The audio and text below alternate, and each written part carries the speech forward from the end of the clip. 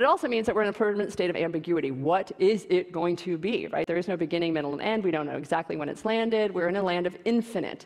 Infinite is the word for everything: relationships with our customers, with information, with our business model even. Like, we're in a constant state of change. The military in the US describes it as VUCA, which is living in a state of volatility, uncertainty, complexity, and ambiguity. They need to make sure that their military soldiers can handle an environment that looks like this, right? We don't want them to just stay still and freeze in a moment that is this. They want to know how to behave. There is no guidebook that can give you, the procedural handbook on how to handle that.